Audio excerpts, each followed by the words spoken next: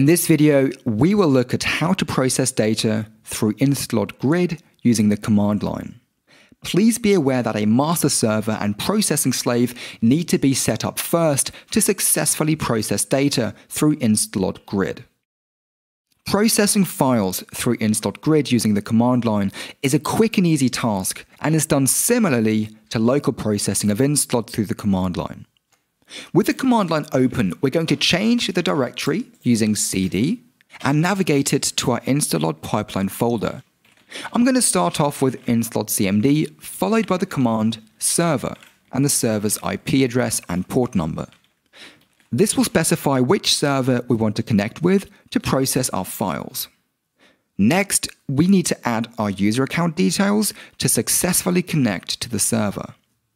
Finally, we can proceed as usual, loading a profile, specifying a file's in and output location and format, and finally, the profile's name. With this done, we can click enter and have the file sent to the master server, which will get processed through a processing slave.